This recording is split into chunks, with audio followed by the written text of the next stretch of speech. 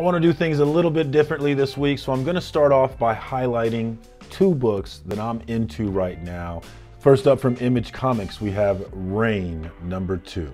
Rain was a book I initially slept on, but the hype from the comic book community sucked me into giving the book a try, and as often is the case, it was a wise decision. The book is an adaptation of Joe Hill's novella Rain that first appeared in his collection Strange Weather in 2017.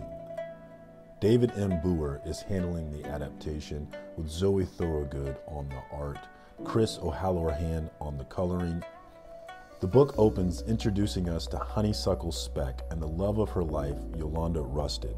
We move with the couple to Boulder, Colorado to start a new life together.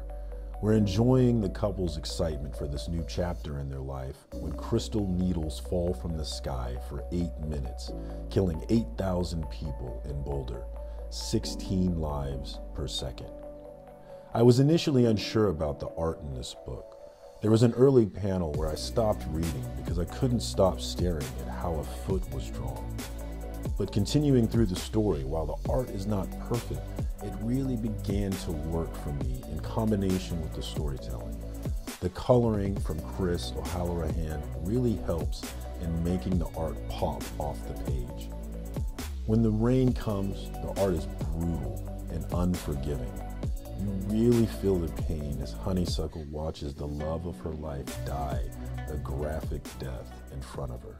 Loving this book, really looking forward to jumping in on #2. Next up from awaupshot, we've got The Crimson Cage #3, another book I want to highlight for you. The Crimson Cage is set in the 1984 regional wrestling circuit of Louisiana. Our main character, Chuck Frenzy, is the big fish in this small pond. But his wife, Charlene, has aspirations for more than just the local Louisiana scene. She's shown pressuring Chuck to get both of them out of there. That night, he goes out drinking with a buddy, the abominable Grud, and afterwards, they both encounter a spirit out in the swamp. The spirit tells them that Chuck will become world champion, but it'll only be once, and his legacy will end there. It tells Abominable Grud he'll never be world champion, but that his son will begin a lasting legacy of champions. Chuck short-sightedly happily takes the deal by accepting the dagger. The story then jumps to the world champ Van Emerald coming to town for a match with Chuck Frenzy. Emerald puts Chuck over at an event hyping the match, and then later that night goes drinking with Chuck. Chuck plans to take the opportunity to put the swamp spirit's prophecy into motion, but is stopped when Emerald promises to pass the world title to him.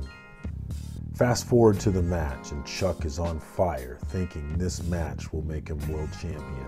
The plan was for Chuck to break out of Emerald's signature move, but when the time comes, Emerald won't let him out of it and wins the match.